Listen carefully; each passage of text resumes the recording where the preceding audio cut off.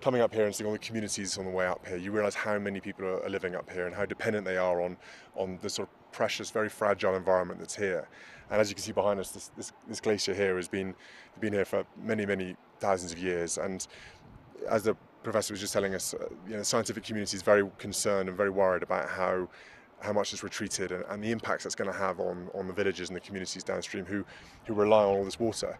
I mean, he was saying that 1.6 billion people rely on this water behind us. I mean, that is an enormous amount of people who, bear in mind, a lot of people now living urban lives. It's very hard to understand living in an urban environment where your water comes from and how precious the actual source of it all is.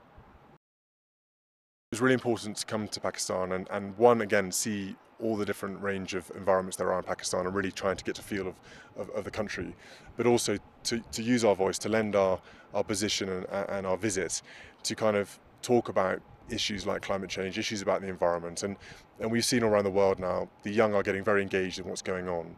And I think it's fantastic that we can all come together and really have a very good conversation about what we need to do, and the action needs to happen very soon because a lot of people rely on this, and if we take too long about this, we will lose many of the precious things we care about.